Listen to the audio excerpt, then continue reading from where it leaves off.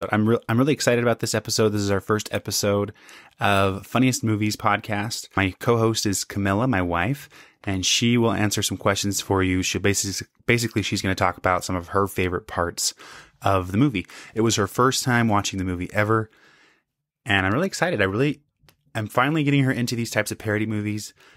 She's kind of got burned out like watching the scary movies, and I think that's kind of like what she's expected when she watches them. And don't get me wrong, I enjoy the scary movies, but they're not the same thing. They're not the same quality, not the same level. So I'm very excited that she's starting to watch these with me. So my references are IMDb, Reddit, Wikipedia, and I think that's it. See, I really like comedies that are like not classic comedies, but a movie that's plot is supposed to be funny, the classic concept of a comedy as opposed to a parody movie. So I really thought the plot was going to be quite nonsensical, but it wasn't. I really enjoyed that there were a lot of nonsensical concepts and moments that really added a lot of humor to the film, but it wasn't a nonsensical plot. There was an actual concept. There was an actual plot line where we have a beginning, a middle, and an end instead of just like, look, we're making fun of this movie. Now we're making fun of this movie. And now we're being silly about this movie. Like, stuff is happening and I'm invested in what's happening. And I care about the queen. I care that we don't let her die. I really enjoyed that. I enjoyed that it was like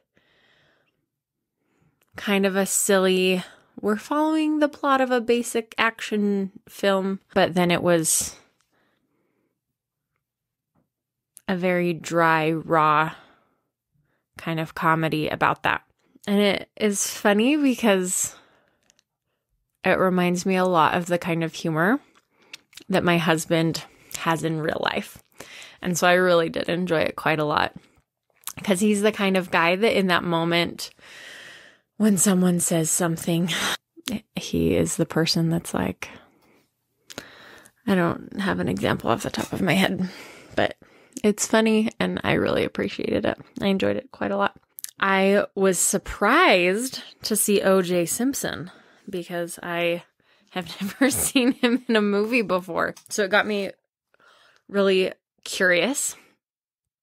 So O.J. Simpson plays Nordberg, the guy who's shot in the first 5 minutes of the film. I don't really know the pre-trial O.J. Simpson, so I kind of wanted to look that up and see like what audiences at the time of Naked Gun were thinking and seeing. And O.J. Simpson was an NFL player, which I knew, but he played in the NFL for 11 seasons, mostly with the Buccaneers. And he is considered still to this day one of the best running backs of all time, which I thought was really impressive. Because when you see the grown-up O.J. Simpson, I don't think running back. So that was kind of fun. And he was 20 when he was in his first movie. So he was in a lot of movies. He started when he was 20 in 1967. And then he was like pretty consistently in movies until 1994, which is when the third Naked Gun came out. O.J. Simpson is now 76 years old. And that feels crazy because it doesn't feel like O.J. Simpson should be 76, but I guess he is. And that's where we're at. And then also prior to my husband getting into Leslie Nielsen movies and me, being into my husband, the only thing I knew Leslie Nielsen from was Mr. Magoo. And I don't know if I ever stayed awake for that whole movie because it was like, something the babysitter puts on or, one of those movies I'd watch with my cousins. So I figured I would do some research or learn some things about Frank Drebin, Leslie Nielsen. He's Canadian. I didn't know that. That's so fun. He's Canadian. And he's not just like a little bit Canadian. He's like pretty Canadian. His brother was a deputy prime minister. Or was the deputy prime minister, I guess, is how you would say that. In 2002, Leslie Nielsen was appointed Officer of the Order of Canada. And that, I don't totally understand what that is, but that's what Wikipedia said. And he was awarded that for his contribution to the film industry, which is really cool because he contributed a lot. He did a lot for comedy and different concepts of comedy. So I thought that was really cool. He just like brought a whole new genre of movies to Hollywood, which is amazing.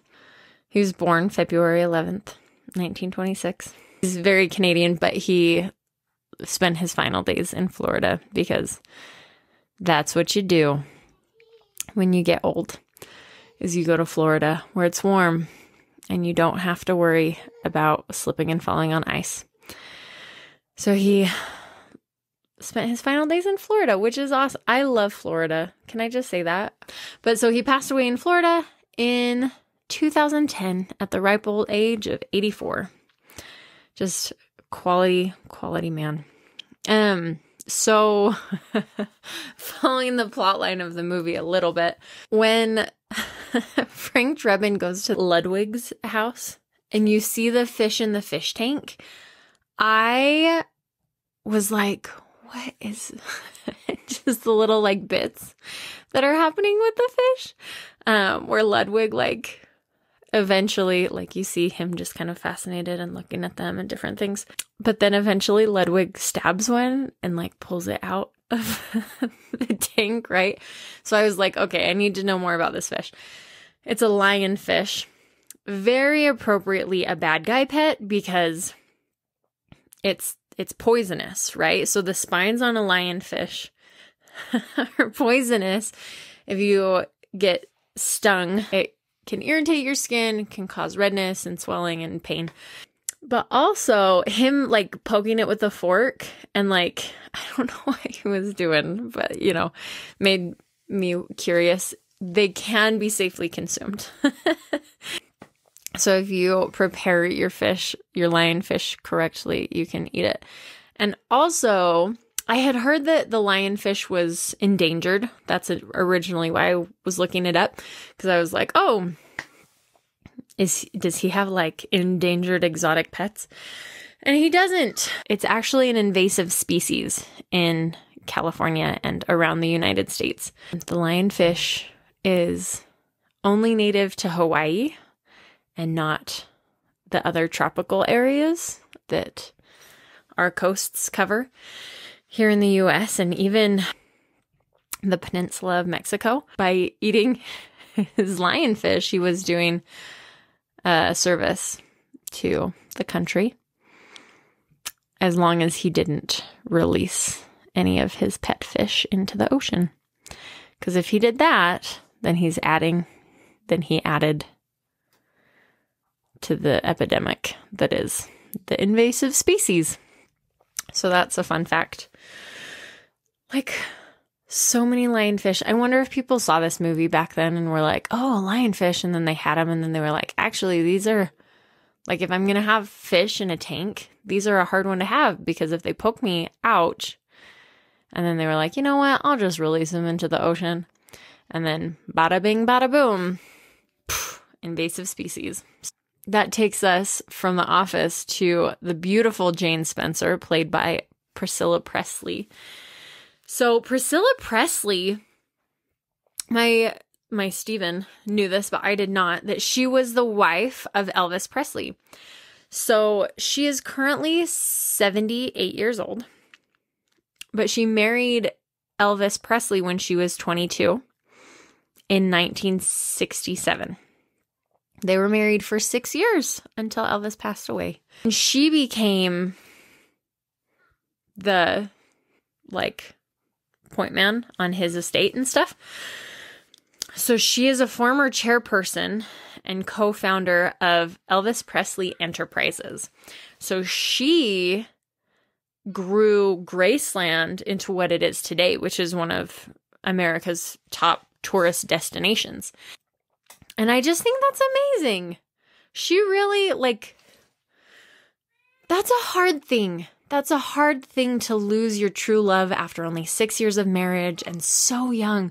She got married when she was 22 and they were married for 6 years. She was a widow before she was 30.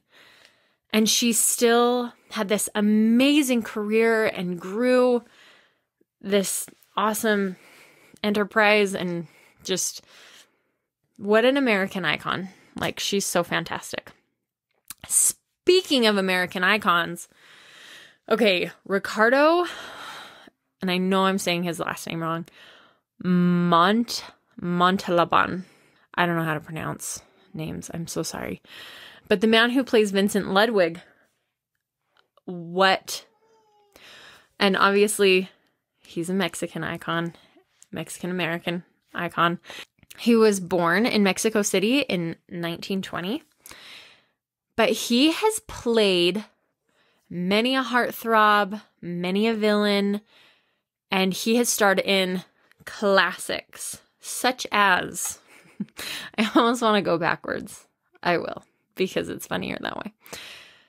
Such as the 1974 Wonder Woman, The Mark of Zorro, not The Mask of Zorro, not the one with Antonio Banderas. So The Mark of Zorro, Sweet Charity, Planet of the Apes, and the ultimate classics, Spy Kids 2 and 3. But that joking part aside, like Sweet Charity and Wonder Woman, the original classic 1974. And I don't think those are even the coolest parts about him. Those are 6 technically, brief highlights of his career. But he has been in so many films and so many things. Like, he's an icon. It's amazing. Like, classic things. He's so cool. But even with all of those accomplishments, I think the coolest thing about him is that he married the love of his life, Georgiana Young, when he was 24. Okay? They were pretty young. He was 24. They had 4 kids together, and they stayed together lovingly and happily until their deaths, until she passed away in 2007. And he passed away 2 years later in 2009 when he was 88 years old. I just think that's really, really sweet, because you don't hear that a whole lot in Hollywood, especially these days, that they got married and that they were happy together and just had a beautiful family. I think it's really cool. And I think it's fun too that the villain is like had this happy real life, you know? Speaking of him being the villain, the whole hypnosis concept in this movie, it's something that has scared me throughout my life. It's like, I don't know, like post-Cold War America, I guess.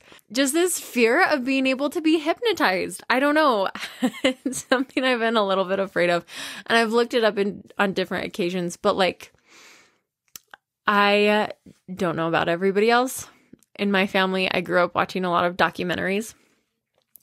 And some of them were like weird Cold War documentaries where you learn like the different strange things that the US did with cats or apparel during the Cold War and spies and stuff. So I had to look up hypnosis if this concept had ever actually happened or been a thing. And hypnosis these days is a legitimate form of therapy for people suffering with like PTSD or anxiety. But it's not like a thing where your brain shuts off or like goes to a totally different area. It's like being asleep with the TV, like half asleep with the TV on kind of, and somebody guides you through like this meditative state, right? So being hypnotized isn't going to make it so that you do things that are outside of your control. I don't know why I had to look that up, but I did. I was like actually nervous about it. So nobody has ever had a trigger go off on their watch and been like, okay, I've got to kill the queen. And that probably sounds silly that I had to look it up, because clearly that's a comedic part of the movie, because nobody does that. But I looked it up. We're all safe. Really fast, I wanted to just talk about some of the highlights. So the first one, obviously, in the very first action sequence was when Nordberg was shot, but not the part where he was shot or even the part where he fell against the different things, but when he ended up in the wedding cake. And I was like, this is some quality comedy right here, because the absurdity is just so quality. When they go to interview people on the docks, Frank Drebin and his partner are interviewing people on the docks, and he finds his informant and they pass the money back and forth.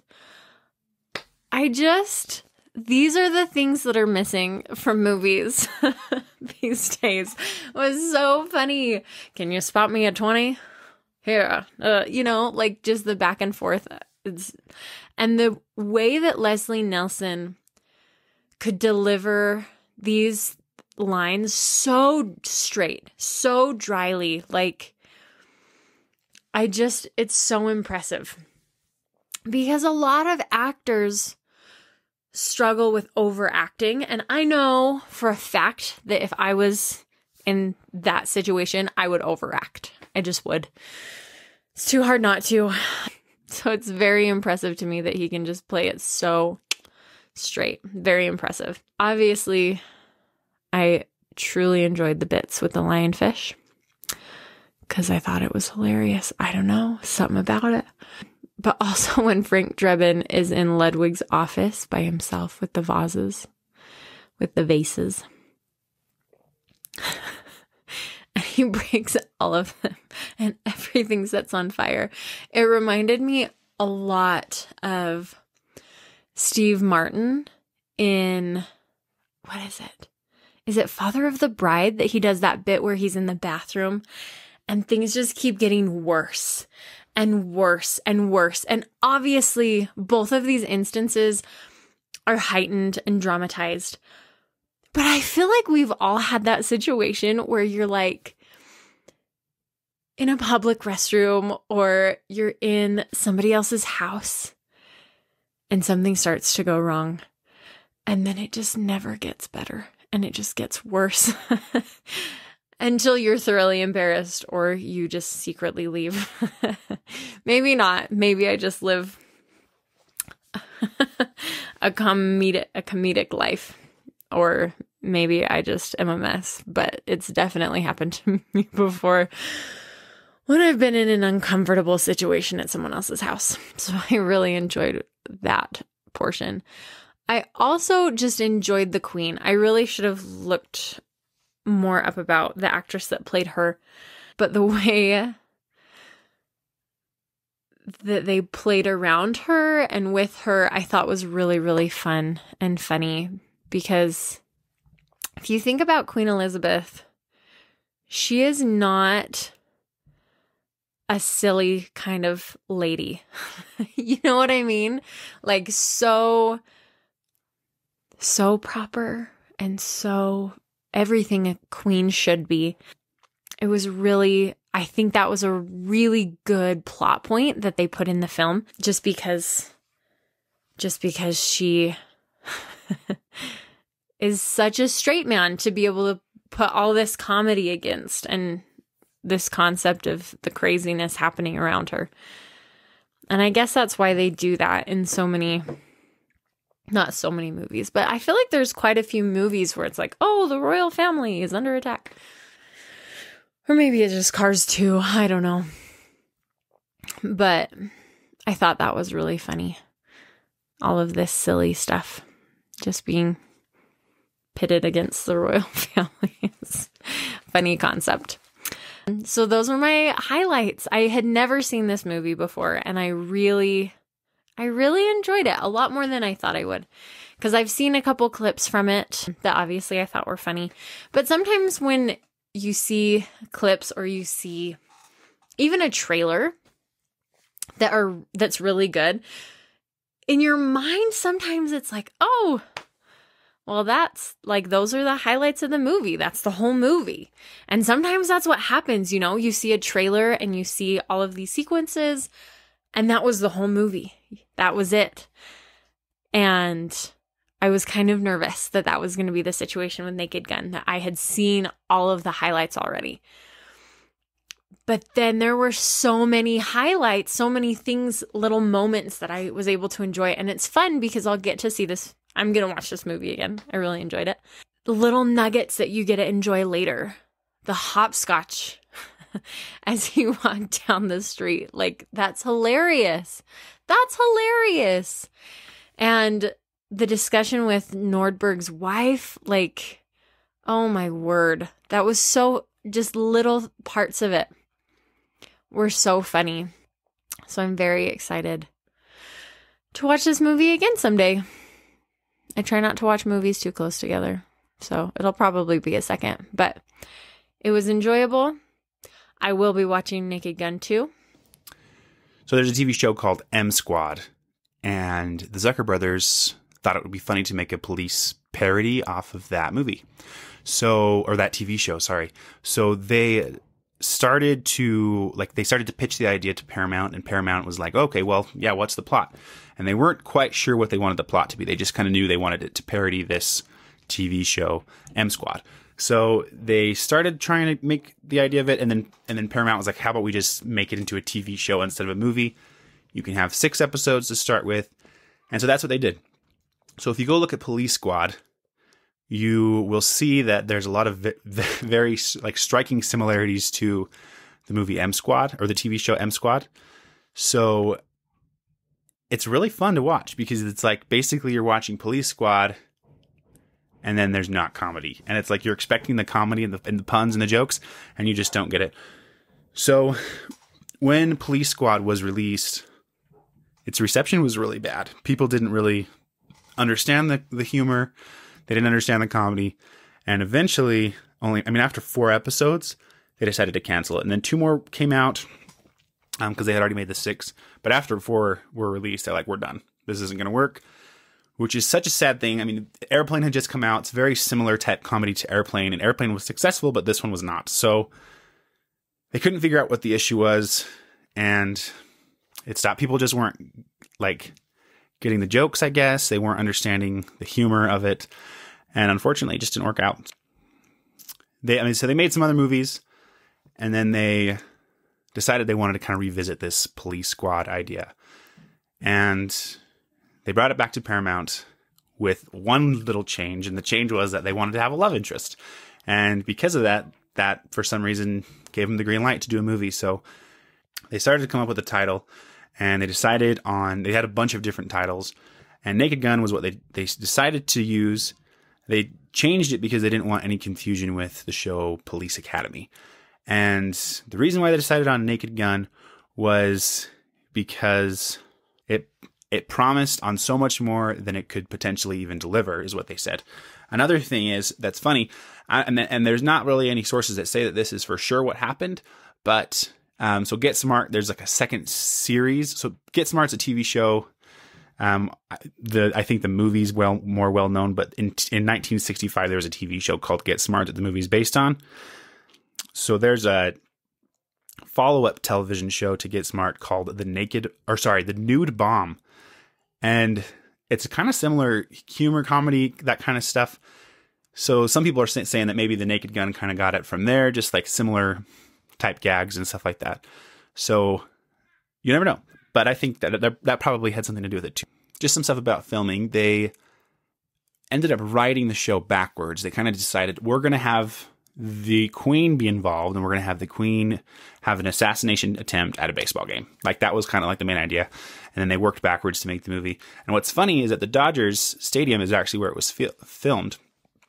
And since it was filmed during like the Dodgers season, the movie was, they actually had to film the baseball scene first before all the other scenes. So that's kind of a fun fact. And it's fun to watch the show and see that they were, know that they were filming that part first.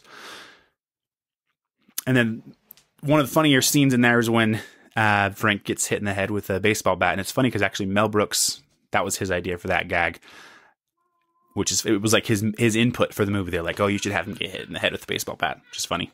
One of the best cameos is the Zucker brothers' mom. She's actually in the movie as the secretary. So the secretary, where she's like the first person to test out the control, like the mind control for the assassination and stuff. So the secretary, that's actually the Zucker brothers' mother, which is really funny that she's willing to do that. It kind of shows like maybe that's part of the reason they got their humor. Their mom's willing to do that kind of stuff. And her name is Charlotte Zucker. There were only 3 actors that came from Police Squad to Naked Gun. I wonder why, first of all.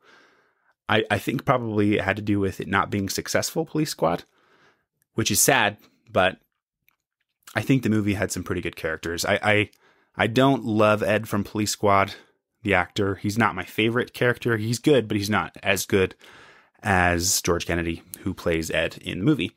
So, I mean, a couple of the changes were good. I'm not the biggest fan of O.J. Simpson. He's not the funniest as far as comedy goes. But, so yeah, so the characters that were recast, O.J. Simpson replaced Peter Lupus as Nordberg, and they actually changed the spelling of the name Nordberg for that, which I didn't know until I just did this research. And then George Kennedy replaced Alan North. And then Leslie Nielsen is the same. He's one of the 3. And Ed Williams as Ted Olson is the same. And Tiny Ron as Al. So the really tall guy. And Ted Olson is like the scientist guy who always makes inappropriate jokes in Police Squad. I don't think he has, maybe I'm missing it, but I don't think he has inappropriate jokes in the movie. Maybe he does. I just can't think of any. If he does, let me know what they are. I just forgot. Those are the ones that came. And they have like one scene together. And it's really funny. Just the 3 of them. One of the main things that the Zucker brothers did is they cast 3 serious actors. So Leslie Nielsen, George Kennedy, and O.J. Simpson. And Leslie Nielsen had been in comedy before, Airplane. That was his only comedy, and then Police Squad. So this was really one of his first comedy things. And it worked so well with Airplane and having cast so many serious actors in Airplane that they decided to do it again. And one thing that's funny is that George Kennedy actually wanted this job so bad that he was asking for it and begging for it, basically, because he stars in the airport movies, which are basically like disaster airplane movies. And Airplane is actually parodying those movies. Like the main thing that Airplane parodies is the movie called 0 Hour, but it also has references to those movies, the airport movies, which George Kennedy really wanted to be in Airplane, and he was bummed that he missed the opportunity to parody himself, and he wanted to have that opportunity, but he never did. So when he found out they were doing another one, he's like, I want to be in the movie. So, and he honestly does such a good job in the movie. It's very impressive the way that he acts. And Leslie Nielsen, obviously, but George Kennedy, it's cool that they got another actor to be able to do it too. O.J. Simpson, so just him being like a sports person, I feel like sometimes it's difficult for sports people to transfer over to movies. In this one specifically, he doesn't do as much acting because he's in a coma for most of it. But he's not the best, I feel like. It's still good that they got a serious actor for him, but like his character's not my favorite. I think I do like the Nordberg from Police Squad better, but it's hard to say. The Nordberg from Police Squad has a lot funnier lines to me, but he's still good. He still does good. And those are the 3 cast members that I think really make the show. Priscilla Presley does a very good job too. She's also a serious actor that was brought over, and she does a great job in her role. Okay, so last week I made a post asking you to ask your questions about Naked Gun. Basically, like, what do you want me to answer? What do you want me to research? Is Naked Gun based off of a movie specifically? So from what I found, there's a lot of references in Naked Gun to other movies. I wouldn't say that there's like a specific movie that it is about, but it is obviously based on Police Squad, which it's basically the remake of Police Squad. And Police Squad is based heavily on M Squad. I'm going to post on my Instagram page the introduction to M Squad, and maybe like put Police Squad after, like just like on top, M Squad, Police Squad. And then just you can watch the introductions for Police Squad, M Squad, and maybe some other ones, maybe some other clips, because they're hilarious and they're so eerily similar that it's just so fun to watch. And they did bring a couple of those bits over, and there's also a lot of other clips in Naked Gun that are very specific to other movies, but I wouldn't say it's like a specific movie. And if I'm wrong, please let me know. I would love to know if there's like a specific movie, because I love to watch it. I had somebody ask me, what is funny about the ankle bracelet joke? A lot of people on the internet have asked this question. I Googled it. I'm like, what is funny about the ankle bracelet joke? And it's actually just a reference to a movie. So there's a movie called Double Indemnity. And in that movie, so there's a character named Walter Neff, and he sees this beautiful woman. She's on the top of the staircase. And he has like an inner dialogue that's really weird and really awkward about the lady. And it's like, what in the heck are you doing, dude? And it's so awkward, and it makes Naked Gun so much funnier, because when Leslie Nielsen sees her walking down the stairs, and then she falls down the stairs, and he just has his like inner dialogue. I mean, it's not right at that time, but it's still just like very, very similar staircase, very similar shots. It's so funny to watch Naked Gun after watching that spot. And then when he gets to the bottom of the stairs, so when she gets to the bottom of the stairs in Double Indemnity, sorry, that's hard for me to say, he says, "That's a honey of an ankle bracelet you're wearing." And then, of course, Frank says to Jane, "Hey, that's a honey of an ankle bracelet you have there." And then they make the little joke about how did it get down there. So pretty funny, really funny, making fun of that awkward scene, because it really is awkward scene. And I feel like a lot of the really weird scenes like that in the Zucker Brothers movies, like the pilot on an airplane, just being a super creepy pedophile, very accurate to 0 Hour. If you watch 0 Hour in the pilot, he has a boy come up and it's like, why are you being so creepy, dude? What's going on? So it's not as random as it seems. It's like they're making fun of these movies very specifically. Like, these are weird parts. Why did you put this in your movie? And they're putting it in their movie. Like, see how weird it can be? We're putting it in a parody movie and it seems weird and it's hilarious. But in the serious movies, it's like, no, this is what we put in the movie. We decided to put this in the movie. So that's kind of that answer to that question. Hopefully that answers that. Okay, somebody said it would be cool to know how many jokes used in Police Squad or reused in the Naked Gun series. How many per movie? And I don't have like an exact answer to your question, because I'm specifically just talking about the first Naked Gun movie today. And I kind of just went off of my memory on this one. I need to actually go back through and maybe make like a post about this and see which ones are like really reused, and maybe just do like a side-by-side video comparison. And I'm trying to think of the best way to answer this without using videos. And I decided to add some of my highlights, some of my favorite ones. The first one is when Frank is talking to Al, and he walks on the screen. You can't see anything but his chest because he's so tall. And he's like, hey, there's something on your face, and it's a half a banana, and it falls down. And then in Naked Gun, they do that same scene. And that's like the one scene that has the three characters that came from Police Squad in Naked Gun. So it's like, if you watch that scene, it's where he has maybe I'll post this one too, where he has the banana on his face. That's kind of the one. And it's really funny. For me, I posted it like a little bit ago, and a lot of people were like, I don't get this joke. And I think it's hilarious because, I don't know, I just do. But so that's one of the ones that comes over. Another one, it's just a very similar gag. It's not exactly the same, but in the first episode of Police Squad, when Mrs. Twice throws the wig at Frank, and he like kind of grabs his face, and it's like the most pain he's ever been in, is kind of how he acts, which is honestly probably my favorite part of, I don't want to say Police Squad, because probably that episode at least, you know. But that happens in, I think it might happen again in another Naked Gun movie. But in this one, it happens in the first one, when he goes to rescue Nordberg. He goes to the hospital, and the assassin is like attacking him and is trying to suffocate him. He throws the pillow at Frank, and Frank like grabs his face like he's going to die. And it's just hilarious. So that's another gag they move over from Police Squad. Okay, so another person asked, how much of the Naked Gun movie is scripted and how much is improvised? And looking at Leslie Nielsen specifically, because it was geared toward Leslie Nielsen. Like, Leslie Nielsen's hilarious. He's a comedy actor. How much of his lines was scripted versus improvised? And it looks like, based on my research, that it was all just scripted. And if you watch some of the clips that are like the parodying other movies, they're basically word for word from the original movies. So they wanted to keep a very specific script. And since he was a serious actor, I think he kind of just left the writing to the writers, and he just used those things word for word. And my wife had the comment, she's like, what an actor that can make these lines that seem improvised that are not actually improvised. Like, these are lines that he's been given and memorized and practiced, and it seems like he came up with them on the fly.